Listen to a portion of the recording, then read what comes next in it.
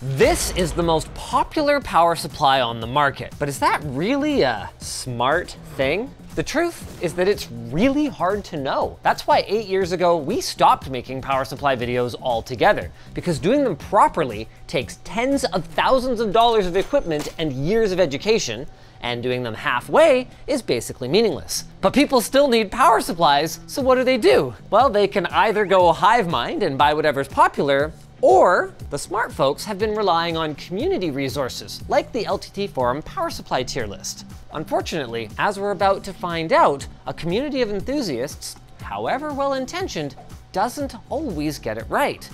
For example, they were right about the Thermaltake Smart Series. This thing is truly C tier at best. It didn't even survive our testing. But there's another unit that turned out to be really solid, even though it's actually buried with the other C tiers. Just like I buried this lazy C tier segue to our sponsor. iFixIt. Celebrate iFixIt's 20th anniversary and grab yourself a Pro Tech toolkit this summer using the link below. There are two main questions we set out to answer today. One, is the Smart Series from Thermaltake that bad? And two, if it is, and it is, what can we recommend for gamers on a budget? In the long term, the goal for the labs team here is to test basically every power supply on the market and then capture the data in an easily digestible format. Unfortunately, that's a ways off. So to get you some answers faster, we ran through just enough models to provide a baseline and a confident recommendation. With that in mind then, let's look at the test setup. The big change is we finally have the last piece we need to test more than just the basics, an oscilloscope. Or, well, more accurately, we have 3 oscilloscopes. We're only gonna need one in the end, but like, you know, you should drive more than one car before you write the check and take it home. And these have car level price tags, so we wanted to test drive at least a few of them. An oscilloscope doesn't just allow us to perform more tests. More crucially, it allows us to verify that our tests are actually doing what we think they're doing, which we need because we now have a lot of tests. This one I'm running right now, for example, is part of the ATX specification. It's called a timing test, and it ensures that when the power supply gets jumpered and turns on and turns off, the rails come up to the levels that you expect in the order that you expect. This allows the system to wake from sleep and go back to sleep predictably. Now, we don't just run this once. We've got light loads, heavy loads. Actually, you can see there's an entire list of tests that it's going to go through that takes about 4 hours. The good news is that the suite should be able to run, once we've got everything dialed in, with 0 human intervention required, all culminating in this.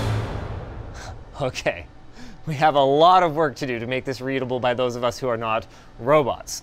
Also, as I'm sure you've guessed, this nest of wires here will not exist in the final setup. And it's worth noting that adding extra wire length will have some adverse effects, including dropping our voltage readings a little bit. We've got big plans to enhance the test suite still though, so I just want you guys to know that the numbers in this video are only intended to be compared to each other and to collect feedback from our community on what you guys want to see included in the future.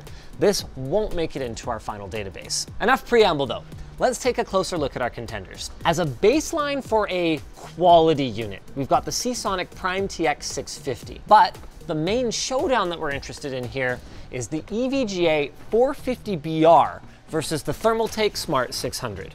These two $50 specimens perfectly demonstrate why buying a power supply on a budget can be really challenging. And part of that is the manufacturer's fault. I mean, you would think that price being equal, obviously you want the one that can provide a third more power, right?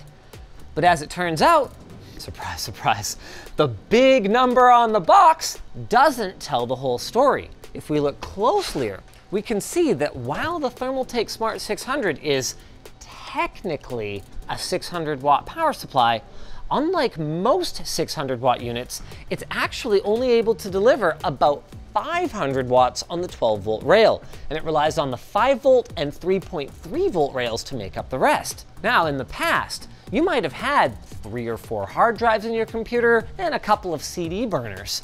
But these days, most people don't have any of that stuff, and a single strong 12 volt rail is preferred. With that said though, 504 watts is still more than 450. So all other things being equal, EVGA is kind of looking like the loser here. Of course, all other things are not equal. Shifting gears, you might have noticed that our Thermaltake unit is only certified 80+ white, which means that our 80+ bronze Challenger could have up to a 5% advantage in efficiency depending on the load. Which brings us to the end of what we can learn from reading boxes and to the beginning of our testing. In the real world, the EVGA was actually only 1 to 2% more efficient. That's an amount that you aren't likely to notice on your monthly power bill. So let's dig deeper. Realistically, the main concern with a $50 power supply is, can this work reliably without burning my house down? So we'll start with short circuit testing. Seriously, you guys, this will be automated. We have a whole box that does all this stuff as part of the power supply tester, but in order to illustrate what's happening, in the event that something bad were to happen in your computer, say plastic connector melted or something like that, and the wires ended up touching each other, you would end up with a short circuit. If the power supply stayed on, even at 12 volts, it could start to push a serious amount of amperage, heating up those wires, melting plastic, and causing a fire. So what you want to happen is when you touch these, the voltage should go to 0, the power supply should have to be reset. Boop. Whoa, and I had them touching again when I did that. See, look, the system works. And now it's back on.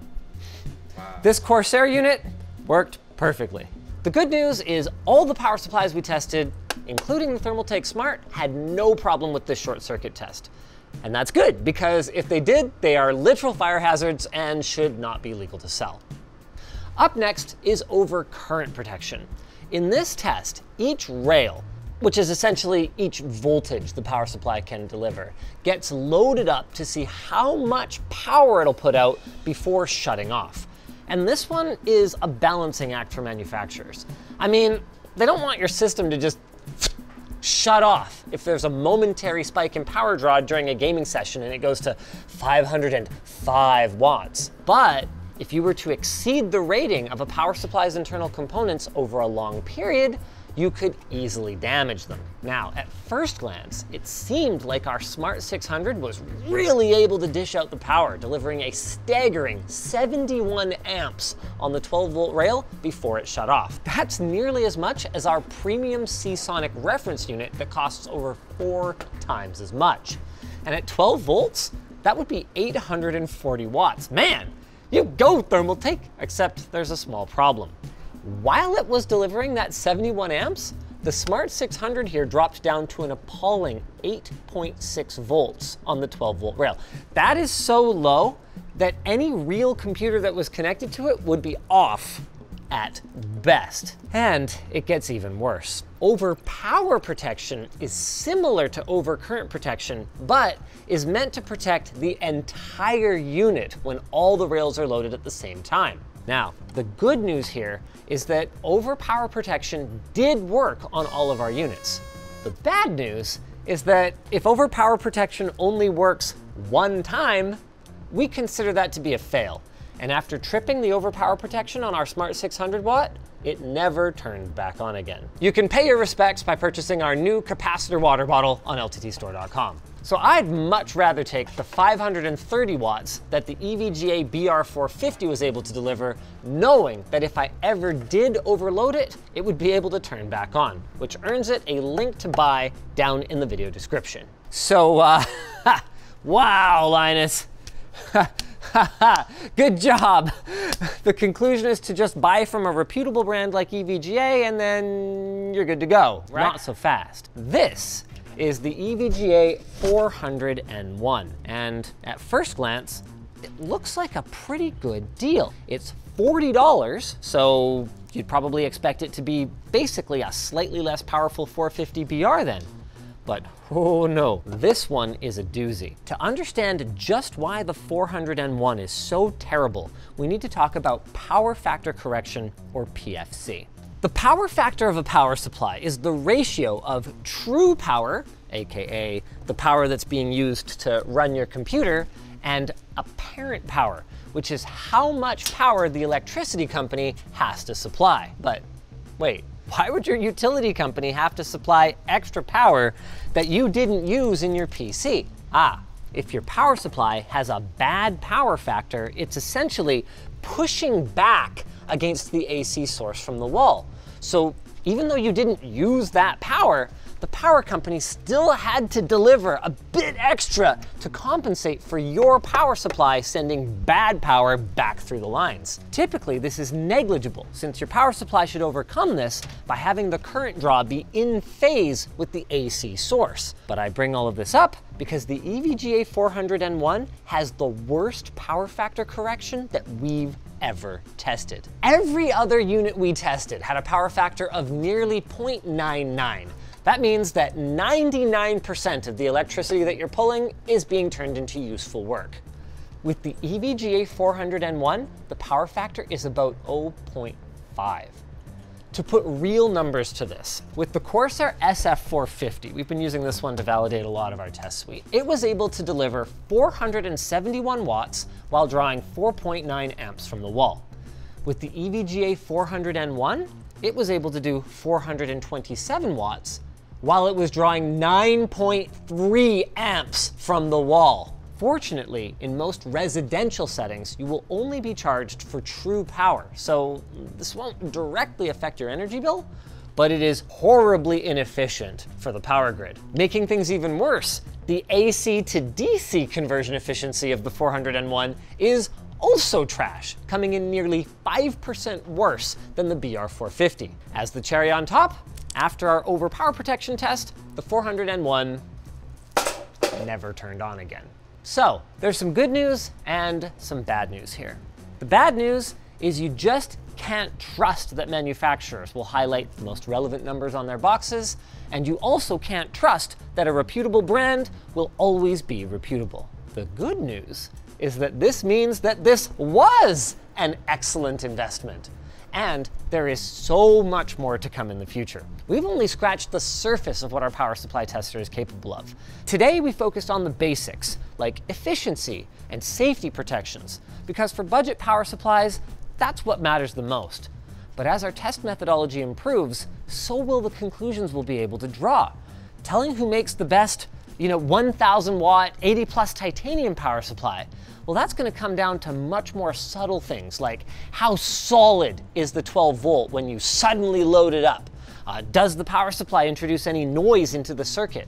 How about if the power is dirty in your region or you experience frequent brownouts? We've had many an overclock suddenly fail when we arrive on set with lights and a bunch of other stuff plugged in. We did actually try out some of these tests on our budget power supplies today, and much like the rest of this video, the Thermaltake Smart 600 and the EVGA 401 did horribly, while the EVGA 450BR did a pretty decent job. But the details of all of that weren't terribly important when 2 out of the 3 stopped working altogether. So, man, I'm jazzed, guys. We are just a couple steps away from being able to attach a power supply to this thing, press go, and just bask in all the data and graphs that will prove precisely who makes the best power supply for your money. I think the only thing more accurate is this nanovolt accurate segue to our sponsor. iFixIt. iFixIt wants to help you repair or upgrade everything from your phone to your home appliances, whether those gadgets want it or not. Oh, you're getting fixed. I'm the papa. Their ProTech kit has 64 steel bits and the popular steel blade Jimmy for precise prying. It's also got suction cups, a driver extension, anti-static wrist straps, and more. Plus, everything is covered by iFixIt's lifetime warranty. Save time and money by repairing your own electronics using one of iFixIt's over 70,000 detailed step-by-step guides. There's even fun pictures in there to help you understand, oh, that's what a tweezer is. Celebrate iFixIt's 20th anniversary at ifixit.com/LTT or at the link below. If you guys enjoyed this video, why don't you go check out How Power Supplies Work, Turbo Nerd Edition. It'll give you a good foundation to understand some of the upcoming content.